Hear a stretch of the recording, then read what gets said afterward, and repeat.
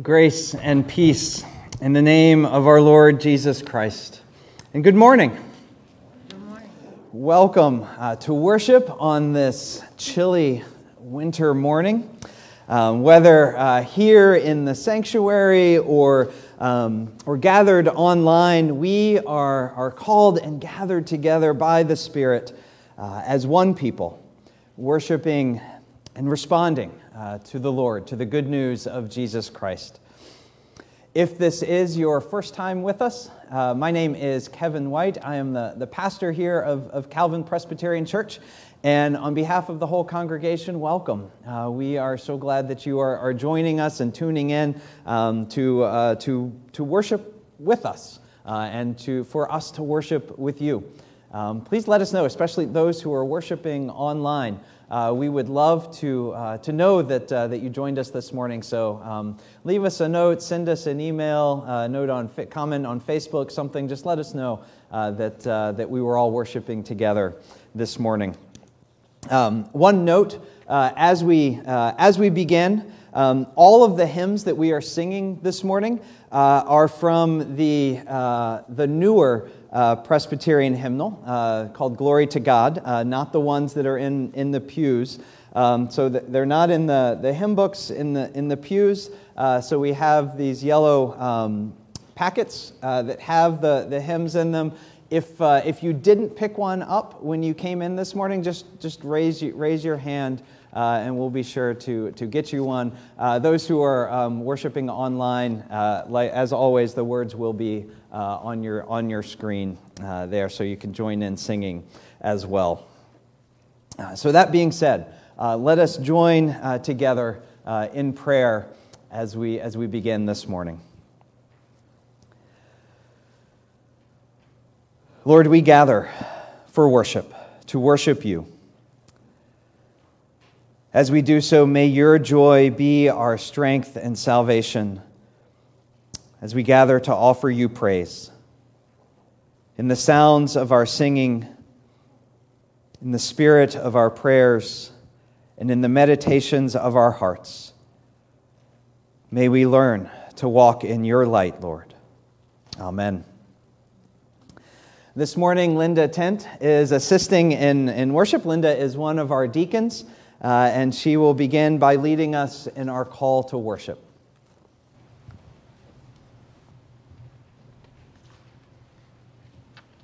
Good morning. Please join us in our call to worship, which is from Psalm 19, verses 1 through 4, responding with the bold print in your bulletin or on your screen. The heavens are telling the glory of the Lord. The firmament proclaims God's handiwork.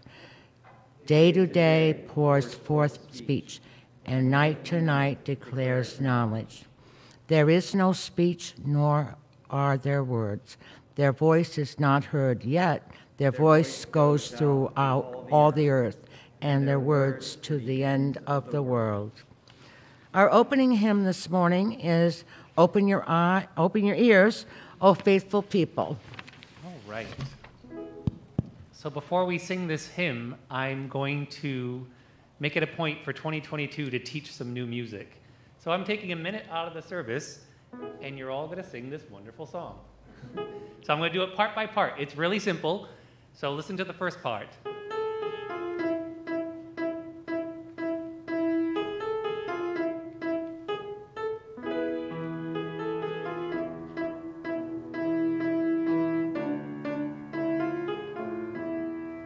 Now I'll sing it to you first, and then you're going to sing it back to me. Open your ears, O faithful people. Open your ears and hear God's word.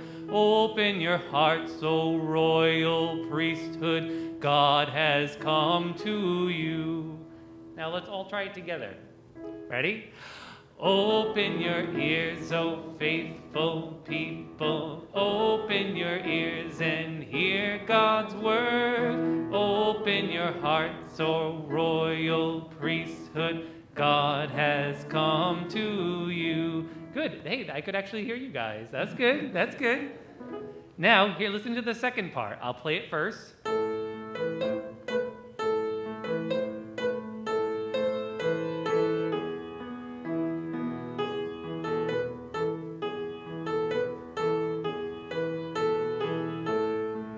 this happens twice. I'll sing it this time to you. God has spoken to the people, alleluia. God has spoken words of wisdom, alleluia. Try it. I believe it happens twice. Let's try it together. Ready? And God has spoken word to the people, alleluia. That's it. God has spoken words of wisdom, alleluia. Keep going. God has spoken to the people, alleluia. God has spoken words of wisdom, alleluia. And then I just start number 2. They who have ears to hear the message. Right? That's all. There you go. That's what I like. Good. But now we're going to make it seem like we're going to pick up that tempo just a little bit, because I don't want it to seem like we're trudging through mud, because we're not. So right from the top, let me do a little intro.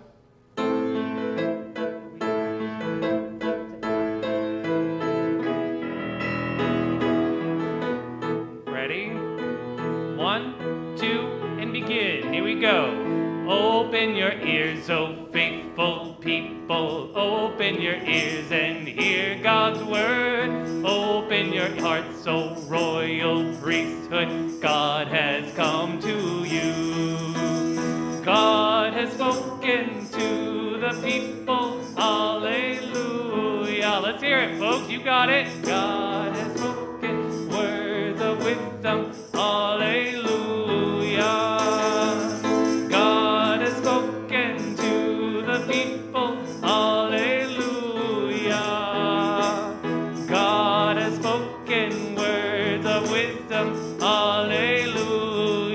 Number 2, they who have ears to hear the message. They who have ears, now let them hear. They who have learned the ways of wisdom, let them hear God's words. And refrain, God has spoken to the people. Alleluia. God has spoken words of wisdom. Alleluia. God has spoken to the people. Alleluia. Last time. God has spoken words of wisdom. Alleluia. Oh, that was nice. We had a tambourine, too. I have a lot of talent. Oh, dear. Okay, well, I wanted to dress for the occasion. Yeah. Okay, our prayer for confession this morning. In his account of the beginning of Jesus' ministry, Luke writes, Jesus unrolled the scroll and found the place where it was written, "The Spirit of the Lord is upon me, because he has anointed me to bring good news to the poor. He has sent me to proclaim release to the captives and recovery of sight to the blind, to let the oppressed go free, to proclaim the year of the Lord's favor." This is the mission of Jesus, but we are sometimes slow to follow him in his mission. Please join me in our corporate prayer of confession, which is printed in your bulletin and on the screen. This will be followed by a moment of personal or silent confession. Let us pray. Lord, we do not always concern ourselves with your mission in the world. Instead of good news to the poor, we have been about our own advice. Instead of release to the captives, judgment. Instead of sight, clouded priorities. Instead of freedom for the oppressed, we offer the status quo. Instead of proclaiming the year of the favor, we proclaim our own favoritism. Forgive us, Lord. In the strength of your grace, be for us what we cannot be for ourselves, that we may be free to truly follow you.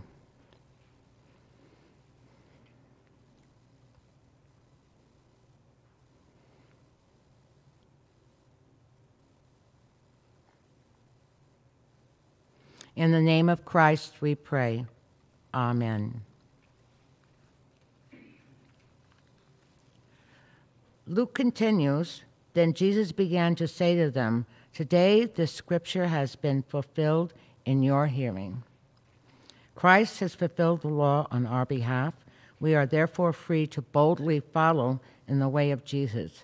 Hear and believe the good news that in Jesus Christ we are forgiven. Thanks be to God.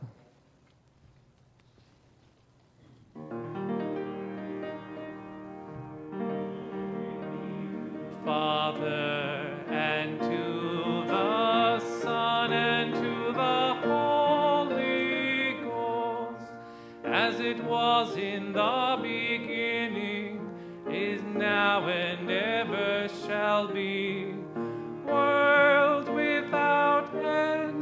Amen. Amen.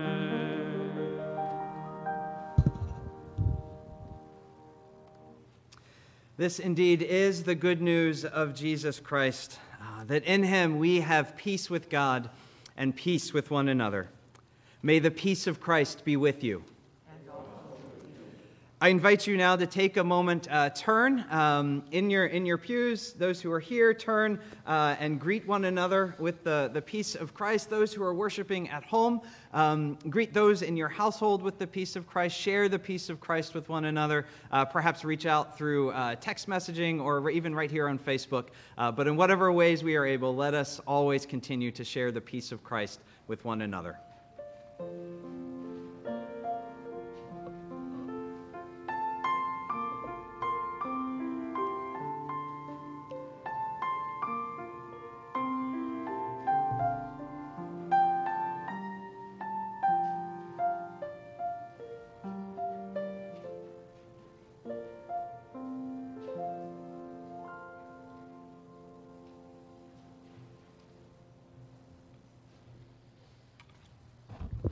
In his account of the beginning of Jesus' ministry, Luke writes, Jesus unrolled... We already did that. I did? Yeah. Oh, yes. I already did that. Sorry. I'm sorry. Okay. Yeah. Let us pray. Speak to us, Lord, for your servants are listening. Your word is full of power and glory. Pour out your Holy Spirit upon us so that we may receive your grace and live as your beloved children. Through Jesus Christ our Lord. Amen. Our scripture this morning is from the Apostle Paul's first letter to the Corinthians, continuing from last week with chapter 12, verses 12 through 31. For just as the body is one and has many members, and all the members of the body, through many, are one body, so it is with Christ. For in the one Spirit we are all baptized into one body, Jews or Greeks, slaves or free, and we all made to drink of one Spirit. Indeed, the body does not consist of one member, but of many. If the foot would say, because I am not a hand, I do not belong to the body, that would not make it any less part of the body. And if the ear would say, because I am not an eye, I do not belong to the body, that would not make it any less part of the body. If the whole body were hearing, where would the sense of smell be? But as it is, God arranged the members in the body, each one of them as he chose. If all were a single member, where would the body be? As it is, there are many members and yet one body. The eye cannot say to the hand, I have no need for you, nor again the head to the feet, I have no need for you. On the contrary, the members of the body that seem to be weaker are indispensable. And those members of the body that we think less honorable, we clothe with greater honor. And our less respectable members are treated with greater respect, whereas our more respectable members do not need this. But God has so arranged the body, giving the greater honor to the inferior member, that there may be no dissension within the body, but the members may have the same care for one another. If one member suffers, all suffer together with it. If one member is honored, all rejoice together with it. Now, you are the body of Christ and individually members of it. And God has appointed in the church first apostles, second prophets, third teachers, then deeds of power, then gifts of healing, forms of assistance, forms of leadership, various kinds of tongues. Are all apostles? Are all prophets? Are all teachers? Do all work miracles? Do all possess gifts of healing? Do all speak in tongues? Do all interpret? But strive for the greater gifts, and I will show you a still more excellent way. Beloved of God, the grass withers, the flower fades, but the word of our God stands forever. Thanks be to God.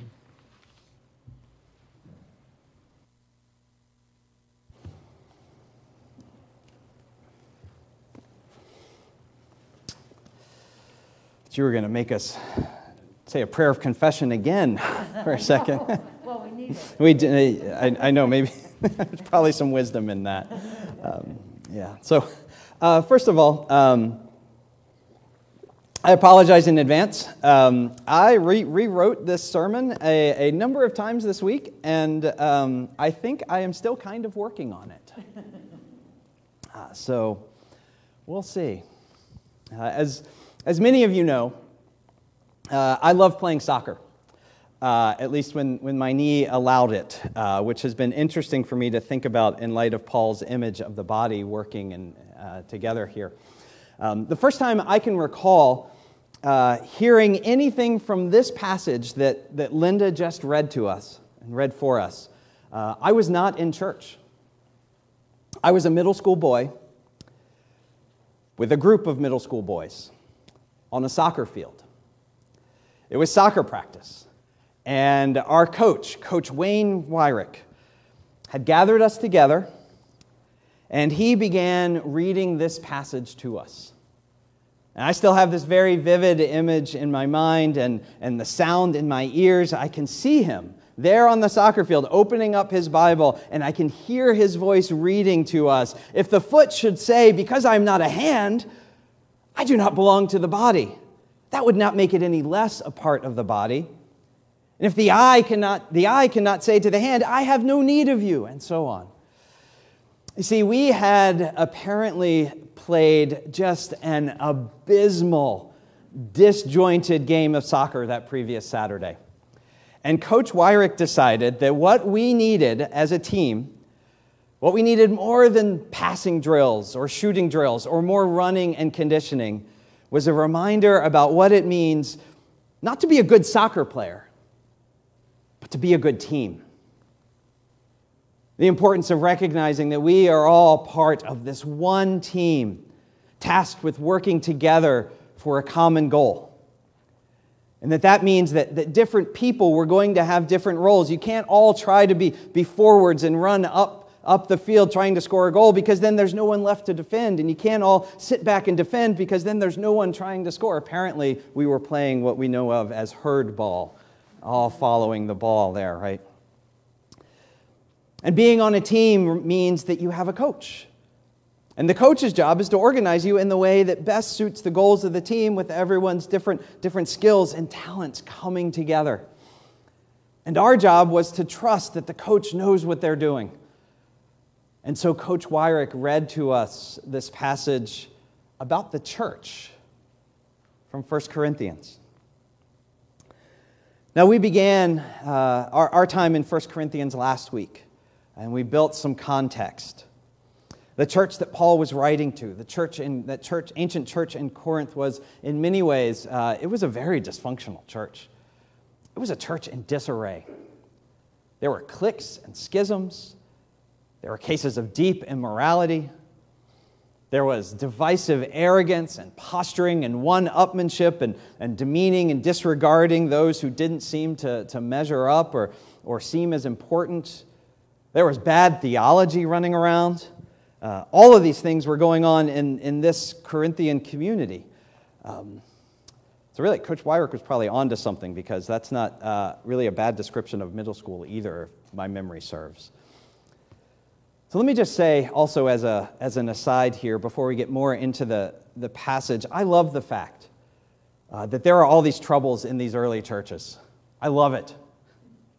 I find it incredibly hopeful, because there is nothing that we deal with in the church today that has not happened before, and often has happened far worse. Even going back to these early New Testament churches. Now, the surface problems and the symptoms, the way it comes out, that may change and be a little different here and there, but the underlying issues are never going to be anything new. And so I think that's worth remembering and noting that through here, we see an instance here in this passage, in this section of 1 Corinthians, and in the letter as a whole, that through the inspiration of the Spirit, Paul offers deep theological insight. He offers correction and instruction. But he never assumes that these churches and those people, and therefore us, we people, are ever beyond the grace of God. That despite any of what was going on in that church, Jesus was still Lord in Corinth, just as he is still Lord here in the church today. Which is why I suspect that Coach Wyrick knew that if there was hope for this Corinthian church, then there was certainly hope for a middle school soccer team. Last week, Paul touched on the specific issue of gifts. Because of the many problems going on in this ancient church, one of them was divisions around what they were seeing as a hierarchy of gifts, and therefore a hierarchy of people in the church, who was really important and who wasn't so important. In this particular church, it was things like, it manifested in things like speaking in tongues and these more ecstatic religious experiences. But of course, in any given church or community, right, it might be other things that are seen to elevate some above others. Maybe someone's really good at public speaking and someone's not. Or praying eloquently out loud, or someone has lots of money to give and someone doesn't have as much money to give. Or someone has a lot of time to give and someone doesn't have a lot of time. Or whatever it is, right, that we tend to idolize. So anyway, in the Corinthian church, the view crept in that certain types of gifts were better or more spiritual than others. And so if you had those gifts, that meant you were better. You were more spiritual. You were more important. You were more necessary to the church than others. And last week we saw that Paul wants to nip that line of thinking in the bud, and he connects it back to the same old idolatry that they had hopefully been converted out of. And then he reminds them, he chastises them, he corrects them, he seeks to further and more deeply convert them to the faith that proclaims that actually only Jesus is Lord. And therefore, if that is true, if Jesus is truly Lord, then all have been gifted. Whatever gifts you have been given by the one Lord. You have been graced, right? The church has been graced with varieties of gifts, all of which are manifestations of the one and same Spirit for the common good. And so, Paul's point is clear there. You can't say one is better or more valuable than another, because all have been given by the one Lord, the one Spirit. And then that leads him here. For just as the body is one and has many members, and all the members of the body, though many, are one body. And he paints this picture, and we get this picture, right? Using the image of the body to talk about things is not unusual. It's not a difficult picture to grasp.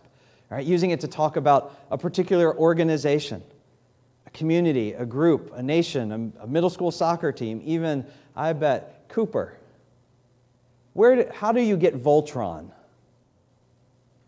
How does Voltron form, the superhero robot? Do you know? I know you know. Lorraine, you know. Where does Voltron, how do you get Voltron? Right, they all work together. Some people, their robot lion becomes the leg, and the other robot lion, some of you are wondering what I'm talking about here, but they know. They know. The only way you get the superhero Voltron is if the entire team comes together, and somebody in their robot lion forms the right leg, and the left leg, and the body, and the arms and legs, and all that. That's the only way you get the superhero Voltron, right? This is not a difficult image for any of us to grasp that Paul is talking about. It's a metaphor that even a group of middle school kids at soccer practice can begin to grasp and understand. And it wouldn't have been unusual for these ancient Corinthians to hear this image either, this metaphor. In fact, it would have been quite commonplace. They would hear Paul begin talking about the body and be like, I've heard that before. The ancient Greeks commonly used the image of the body for illustrating many things. Among them, the way that societies the way the political bodies was supposed to work, and families and organizations and all of those different types of things and social structures. The body was used to talk about how they should operate. This was a well-used illustration, except for this. The typical Greek thought was that some stations in life were obviously higher and more important and better, more valuable than others. Right? In fact, they put moral weight on that, right? A higher station in life meant you must be a better and more valuable person. Again, we might say nothing's new under the sun, right? We still get sucked into that way of thinking from time to time, right? We would never say it in those exact words, but we still fall into that too, right? Think, for example, of how we use morally weighted language about things like economic realities, right? Makers and takers become very morally weighted ways of talking about economic realities. And that slides easily into assumptions about people. So in everyday Greek thought, the image of the body was used to reinforce that status quo, the way it was. Some parts of the body are just more important, so some people were just more important. And some parts we just want to hide and pretend aren't there. But notice what Paul does. Paul takes the well-used, well-known metaphor of the body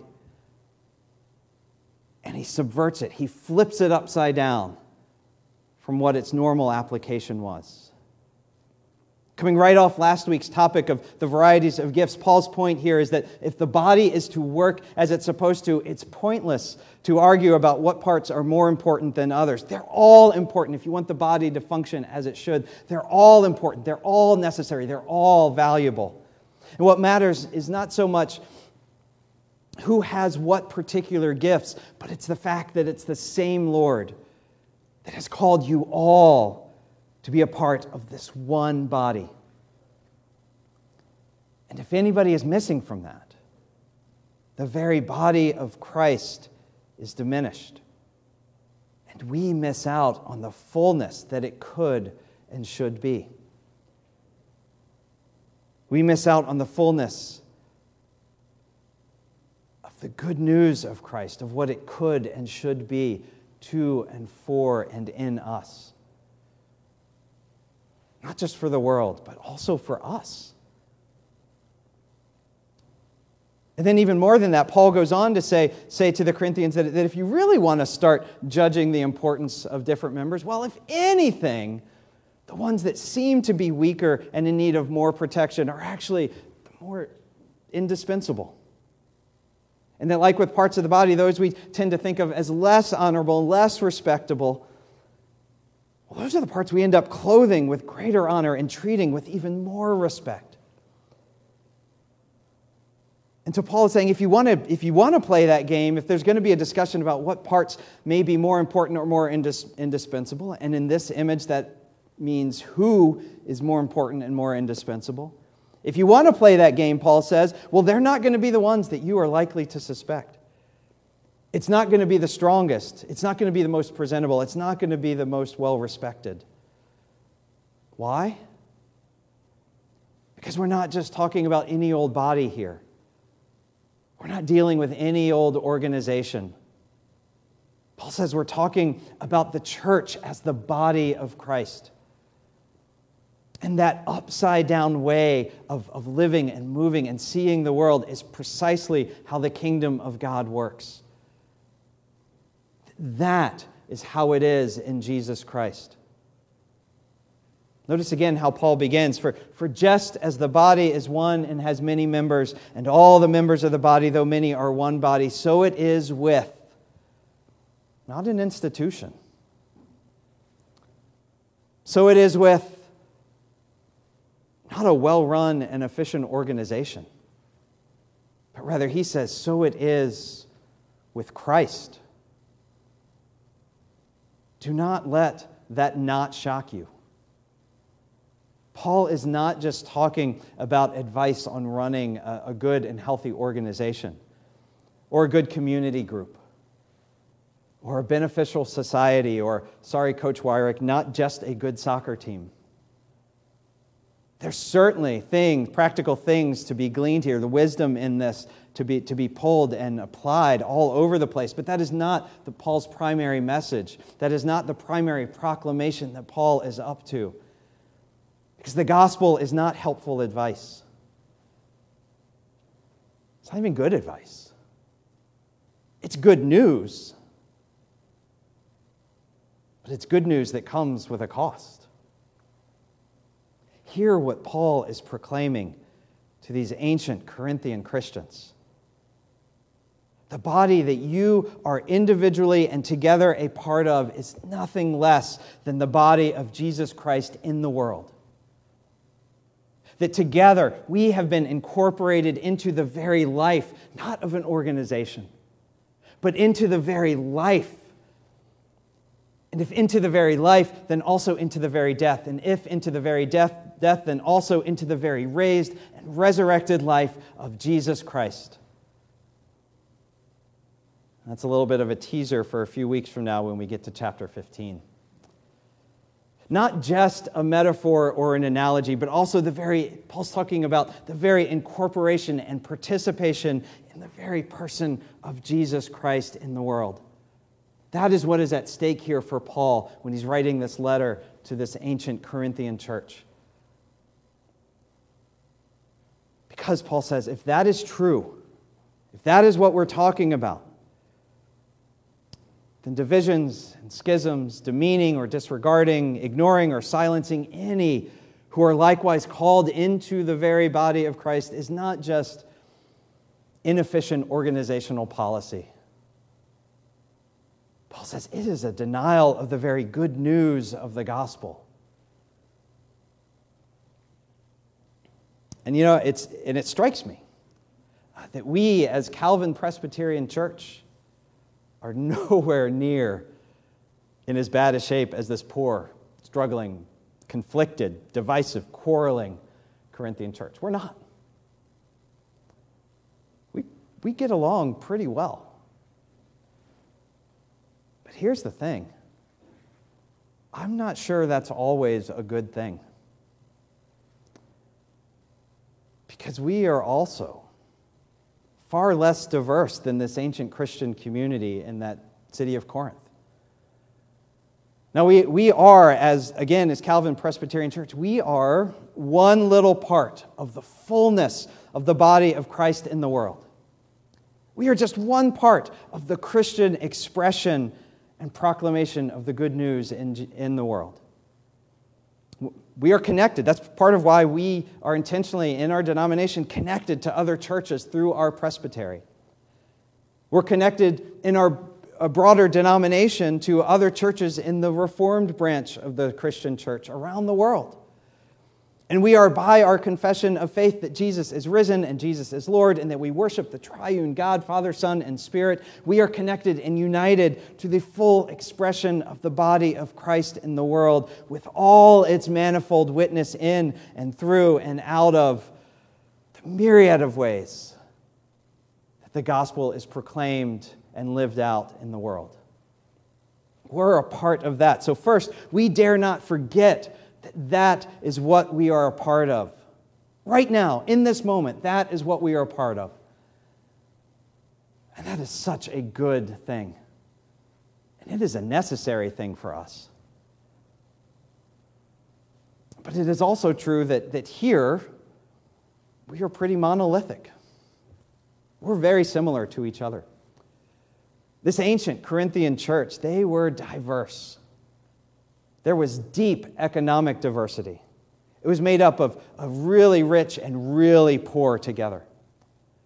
There was social diversity. There were slaves and servants and lords and masters together. There was racial and religious and cultural diversity, Jews and Gentiles together, with all the varied religious experiences and expectations and all the cultural and worldview assumptions that brought out, with all the tension of the histories of how different groups had treated each other. That's what was all coming together in this church. Biological, social, and cultural diversity, men and women together in this church. And we have that. That doesn't sound strange, but that kind of diversity with all those things was just not done in ancient Greek culture. It just wasn't done. And so this new thing called the church was unique in part because it brought together a much wider and fuller expression of humanity that you would find anywhere else. So that if we believe what Paul says here, it did so that it could more fully, more deeply, more truly be the very expression of Christ in the world. And so with all of that, it should not be surprising that experiment was bound to lead to what the Corinthians were experiencing. It was bound to lead to conflict. It was bound to be hard to pull off. So no wonder we read this and we go, this is a church that is struggling. No wonder. But that also means that this is also a church with a deep and profound opportunity to witness to and to experience Christ. To witness to and to experience themselves the good news in a deeper and fuller and truer way because of it, by being a picture, by being an image, an embodied proclamation of the very gospel of Jesus Christ. The very peace, the very shalom of God.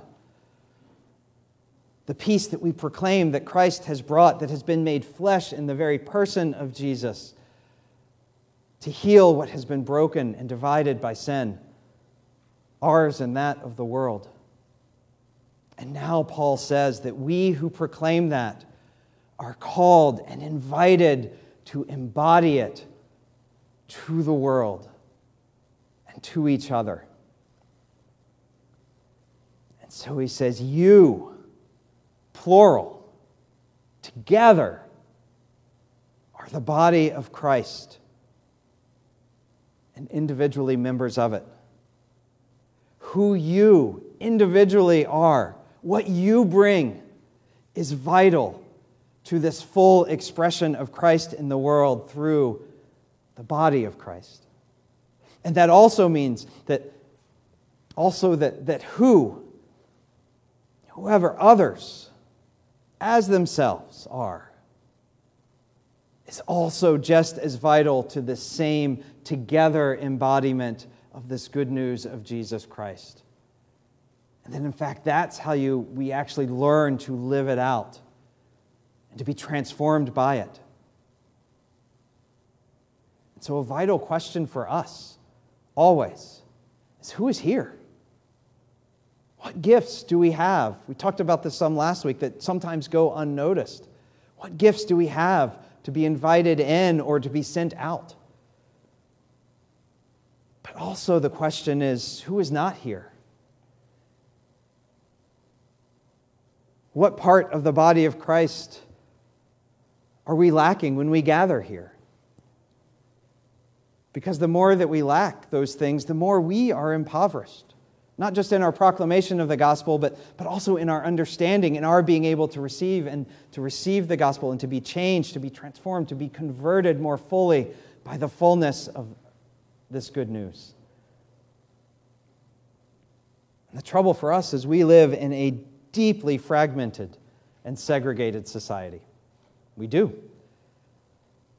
We live in neighborhoods with pretty much people very much like ourselves. We go to school with people very much like ourselves. We live and move and work and play in communities and places, most of us with people very much like ourselves. We watch our favorite cable news channels because they're very much like whatever we are. We choose the news we receive and the lens we see through the world, right? Whether through flipping through to our favorite channel or allowing it through a social media algorithm. The lens by and for people very much like ourselves. And there's all sorts of reasons why. Some are in, but also lots are out of our control. It's a fact of the world we've inherited and we live in. But that just makes the task of the church all that much more important. Our presbytery, for example, has taken up the task, the calling of exploring and examining this as it pertains to race. That's an area that the presbytery says this is important for this reason. And I've been blessed and challenged to be a part of it. I'm on one of the task forces, and the reality is Sundays at 10:30 or 11 is still the most segregated hour of the week. Right? Look around. We've inherited the weight of that history. Right? That history of the sin of racism, we've kind of inherited it. None of us here chose it, but it's here. It's the result. It's part of our history and part of why things are the way they are. It's important, our presbytery is discovering, to recognize that our black and brown sisters and brothers in Christ see the world we live in a very different way than those of us like me that are white, than the way I do. And the question Paul asks is then what are we going to do about it if we really want to embody and experience the fullness of Christ?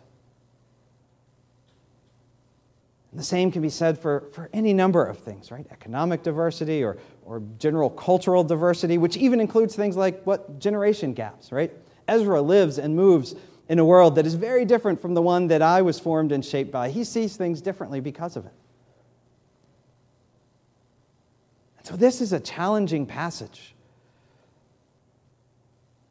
But I can't help also wondering if we are not in the perfect moment, the perfect time,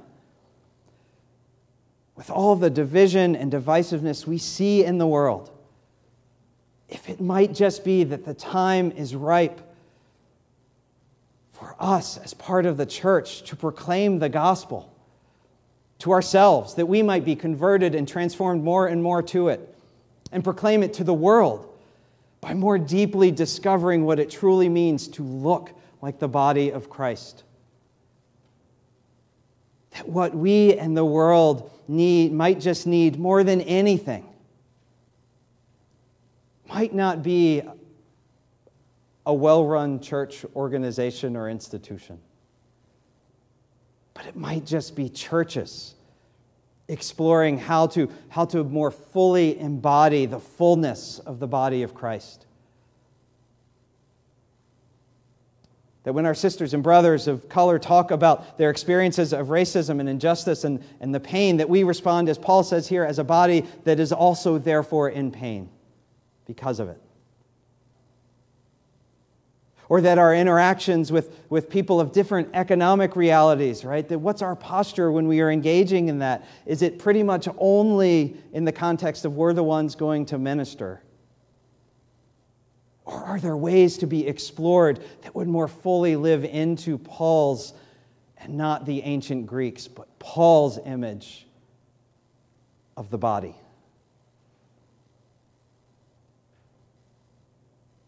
There's a whole lot that this passage invites us to think about and to explore.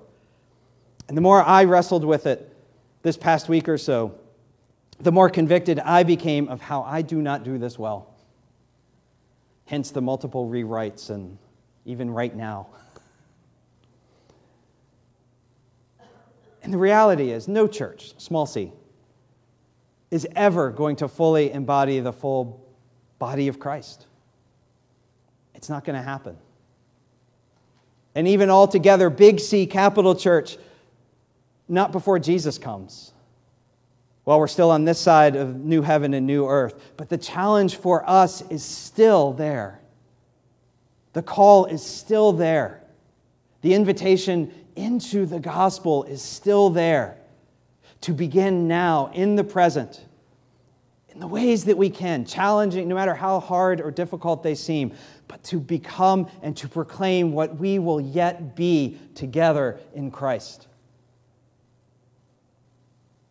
Maybe it's by things we do here, in this congregation. Maybe it's by genuine exploring partnerships that we're going to intentional about forging. Maybe it's any number of things. But I invite us this year.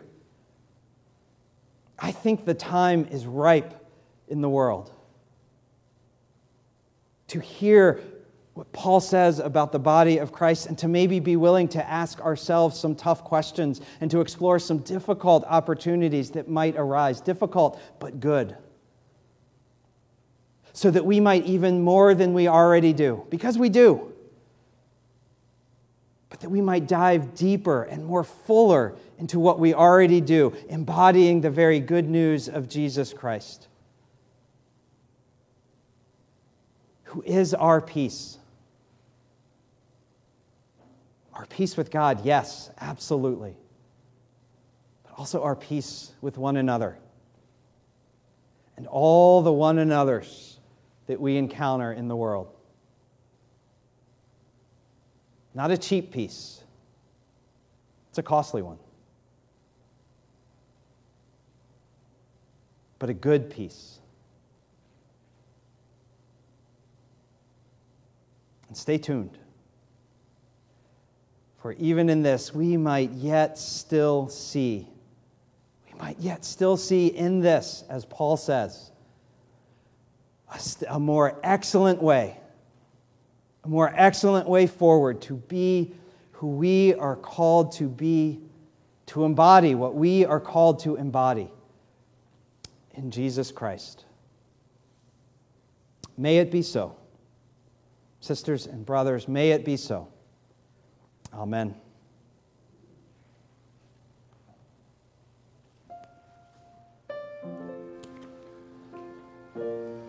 Please turn to Spirit, Open My Heart. I'm going to play through this melody for you. It's actually pretty simple.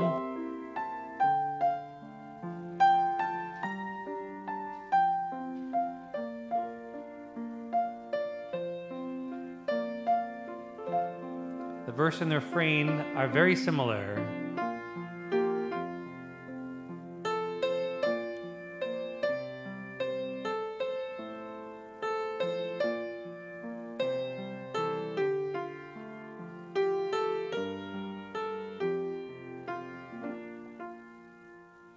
Spirit, open my heart to the joy and pain of living. As you love, may I love in receiving and in giving. Spirit, open my heart. God, replace my stony heart with a heart that's kind and tender. All my coldness and fear, to your grace I now surrender. Spirit, open my heart to the joy and pain of living. As you love, may I love in receiving and in giving. Spirit, open my heart.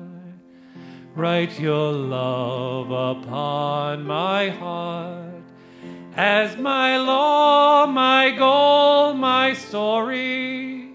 In each thought, word, and deed, may my living bring you glory. Spirit, open my heart to the joy and pain of living. As you love, may I love in receiving and in giving. Spirit, open my heart.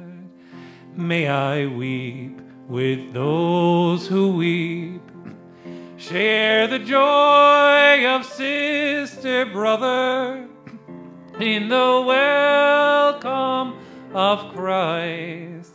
May we welcome one another. Spirit, open my heart to the joy and pain of living. As you love, may I love in receiving and in giving. Spirit, open my heart.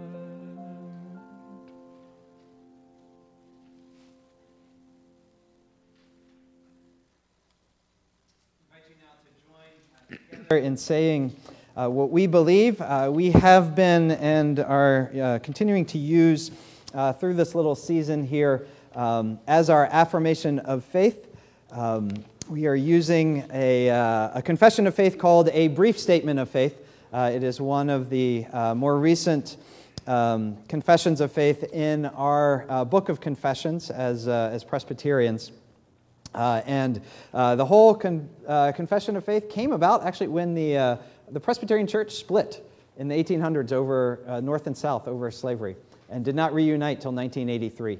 And this is a confession that came about, an affirmation of faith in that reunification. So it speaks to a lot of those themes. And so we are using a portion of it, the portion that specifically talks about the work of the Holy Spirit in the church. For these weeks here. So I invite you, it is printed in your bulletin, it will be on your screen for those worshiping at home. I invite us to say what we believe using this confession of faith. In life and in death we belong to God. Through the grace of our Lord Jesus Christ, the love of God, and the communion of the Holy Spirit, we trust in the one triune God, the Holy One of Israel, whom alone we worship and serve. We trust in God the Holy Spirit, everywhere the giver and renewer of life. The Spirit justifies us by grace through faith, sets us free to accept ourselves and to love God and neighbor, and binds us together with all believers in the one body of Christ, the church.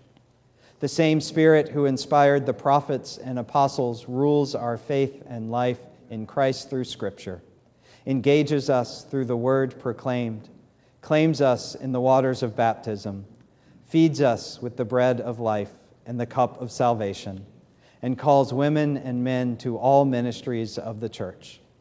In a broken and fearful world, the Spirit gives us courage to pray without ceasing, to witness among all peoples to Christ as Lord and Savior, to unmask idolatries in church and culture, to hear the voices of peoples long silenced, and to work with others for justice, freedom, and peace.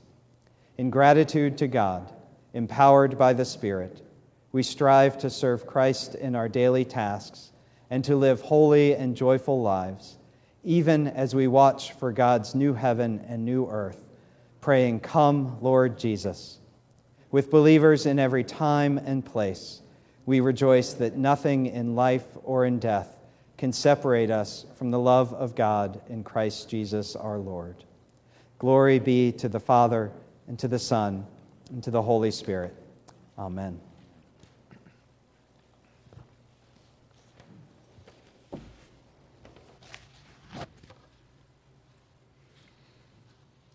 First Corinthians 8, verses 4 through 6 reminds us, "Yet for us there is one God, the Father, from whom are all things and for whom we exist, and one Lord, Jesus Christ, through whom all things and through whom we exist."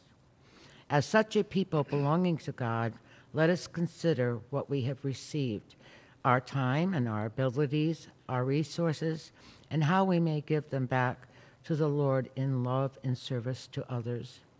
If giving to the ministry of this church is a way for you to do that, those worshiping in the sanctuary can place their offering in the offering plate at the back of the sanctuary as you leave after the service. And those worshiping at home can use the online giving option on our website, or you may mail your offering into the church office. Let us give as those who live for God and who live through our Lord Jesus Christ. Amen.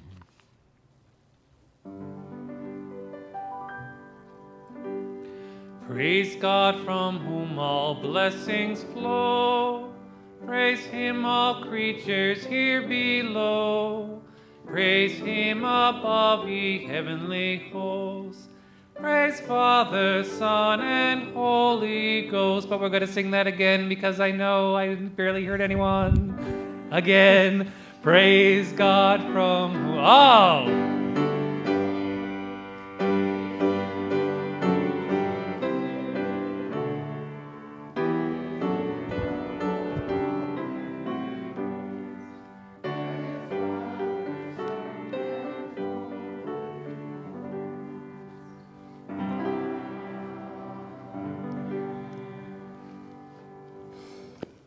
I was all set to pray. You threw off my Right, timing. I like, just no, found you're myself not praying standing yet. here. Let us pray. We praise and thank you, Lord God, for the majesty of your work, and the wisdom of your word, and the generosity of your grace. Let the gifts of our lives bear witness to your goodness and mercy, your faithfulness and justice, and your steadfast love for all. Amen. I found myself standing right next to a microphone when singing was happening, and that's never a good thing. We are going to pray here in just a moment, but before we do that, I want to draw your attention to some of the announcements. Those here in the sanctuary, there's a full insert of the weekly announcements. Those worshiping at home, you can find those same announcements on our website. There's a little link for weekly announcements. But highlighting a few, reminder that next Sunday is our annual congregational meeting. That's January 30th, next Sunday. It will be following the worship service. It'll be a hybrid meeting, so in person, and we will send out a Zoom link for those who are not able to be here in person for whatever reason. That you can join in through Zoom. So we'll be sending that Zoom link out. The purpose of this meeting is to receive the 2022 budget that was approved this month by session, to receive the 2021 annual reports, to vote on my terms of call as your pastor, and we have a little bylaw change to vote on as well, cleaning up some stuff, some language there. So please put that on your calendar. Also, again, help wanted.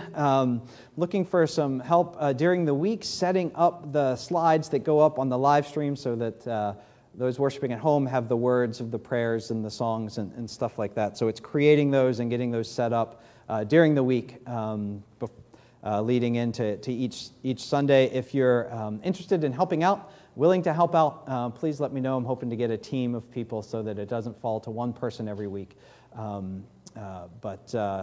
Yeah, so let me know if you're interested in that. Finally, our next Calvin meetup is this Friday, January 28th. It is an indoor, socially distanced picnic. Again, this Friday in the fellowship hall. I believe the announcement says 12:30 p.m. to ? If I recall high school correctly, when you saw ? as the ending of any sort of party, you knew it was going to be a good party. So it should be a good time on Friday.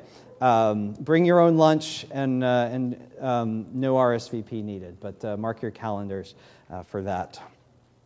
Now it is time for us to pray together as God's people. And as we do so, are there any prayer requests, any joys, any concerns to be shared? Roberta. I just want to thank everyone for prayers and continue with Fred's celebration that Tim is back home now and starting to recovery. Oh, that's good to hear. Yeah, and we will continue. That's your sister-in-law, correct? She's at home and recovering, and we will continue. We celebrate and we'll continue to pray for continued recovery there. Betty. We prayed for my friend Judy a couple of weeks ago. She was having a breast biopsy. That had to be put off, but she had it on Friday. So prayers for good results that she should get this week. For your friend Judy getting results from a biopsy. So yes, we will continue to pray for her and your friend Maria as well.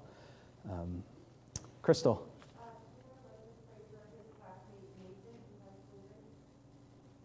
It's Mason. Cooper's friend Mason. Yes, we will pray for Mason. Thank you, Cooper. You're a good friend.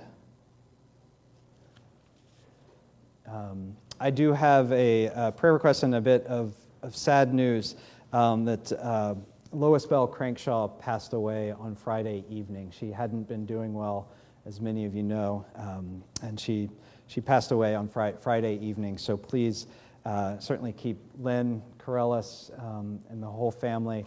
And I know many here are longtime friends of Lois Bell, and so we keep all friends and family of Lois Bell in our prayers. Service times are still being worked out. We'll send out information when we have that. Are there any others? This week we celebrated the life of a dear friend of ours, Johnston. She passed away before Christmas, so I just ask that you keep her husband, Emerson, in your prayers. He has early dementia, and they don't know what's going to happen with him right now, so just as they figure out that situation. And his wife, was it Pat? Pat, who passed away around Christmas time? Yeah. Okay. Yeah, we'll keep her husband, Emerson, and you all, the Pandolfis, and all family and friends in our prayers. Yeah. Any others? Okay, let's go to the Lord in prayer. As we join our hearts and minds together in prayer, we call on your name, O Lord. That you would hear us as we say, Lord, in your mercy, hear our prayer. We pray for the church. Teach us to be one body in Christ our Lord, with all the members working together and striving for the greater gift of love. Lord, in your mercy, hear our prayer. We pray for the world. Lord, bring good news, release, and freedom to the poor, the captives, and the oppressed. Give new hope and vision to all. Lord, in your mercy, hear our prayer. We pray for this community. Lord, lead us by the wisdom of your word to go forth in mission and service to our neighbors, that the hungry and hungering may be filled with the bread from your fields and the bread from heaven, and that in so doing we too may find nourishment for our souls. Lord, in your mercy, hear our prayer. We pray for loved ones. Lord, give us gifts of healing and compassion to those who are hurting, and honor to those who suffer shame. Lord, in your mercy, hear our prayer. Lord, we continue to pray for those in our church community, especially this morning. We pray for Lynn and the Corellis family and all the friends and family of Lois Bell Crankshaw mourning her death. Give comfort, Lord, and faith to trust that neither life nor death can separate us from your love. And others in our church family, Elaine and Barbara, Greg and Lydia, Miriam, Dot, Jared, especially as he begins radiation treatment this week, and Val, and Linda, Judy and John, and Cindy, and families and friends of our church community, Jennifer's father, Debbie's brother-in-law, Betty's friends Maria, and especially today, Lord, her friend Judy, Cynthia's mother, Pam's daughter and son-in-law, Roberta's sister-in-law, Kim, Cooper's friend, Mason, the Pandolfi's friend, Emerson, and all who are mourning the death of Pat. We continue to pray for D.A.'s great-niece, Nora. And our world, Lord, and the continued relief efforts in Tonga after the tsunami and the continuing pandemic. It seems like each week there's just more piled on. Lord, we pray for the hungry and hungering, the poor and poor in spirit, the refugees and the wandering, the grieving, the victims of violence or injustice of any kind. Lord, in all this we pray for the healing and righteousness of your kingdom, Lord, even here and even now. Hear us in this moment of silence as we lift up to you all the prayers that rest in and weigh on our hearts.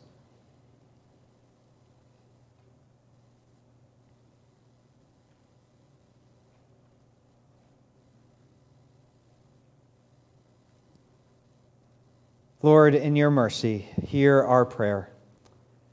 May the poor receive good news, captives released, recovery of sight to the blind, the oppressed freed, and the year of the Lord's favor proclaimed through the fullness of your people, so strengthened that we may live in the world as those you have chosen and called out. May our lives reflect our prayers through Jesus Christ our Lord, through whom with boldness we join our voices as we join our hearts as one body, praying together, Our Father, who art in heaven, hallowed be thy name. Thy kingdom come, thy will be done, on earth as it is in heaven. Give us this day our daily bread, and forgive us our debts, as we forgive our debtors. And lead us not into temptation, but deliver us from evil. For thine is the kingdom, and the power, and the glory forever. Amen. Our closing hymn is the last song in the packet, We Are One in the Spirit.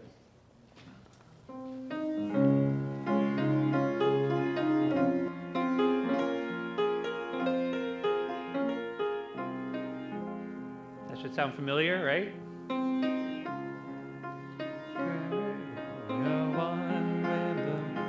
We are one in the Spirit, we are one in the Lord, and we pray that all unity may one day be restored, and they'll know we are Christians by our love, by our love. Yes, they'll know we are Christians by our love. We will walk with each other, we will walk hand in hand. We will walk with each other, we will walk hand in hand, and together we'll spread the news that God is in our land, and they'll know we are Christians by our love, by our love. Yes, they'll know we are Christians by our love. We will work with each other, we will work side by side. We will work with each other, we will work side by side, and we'll guard human dignity and save human pride, and they'll know we are Christians by our love, by our love. Yes, they'll know we are Christians by our love.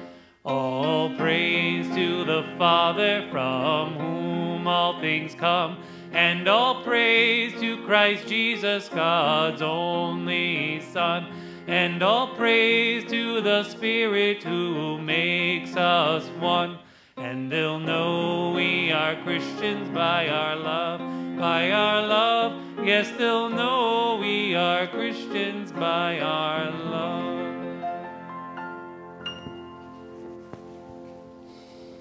Beloved of God, you are the body of Christ and individually members of it. Therefore, clothe with honor those you think less honorable. Proclaim indispensable those that seem weaker. and treat with greater respect those thought of as less respectable, remembering that if one suffers, all suffer, but if one is honored, all rejoice. For in the one Spirit we were all baptized into one body. The love of God the Father, the grace of His Son Jesus, and the fellowship of the Holy Spirit be with you now and forevermore. Amen.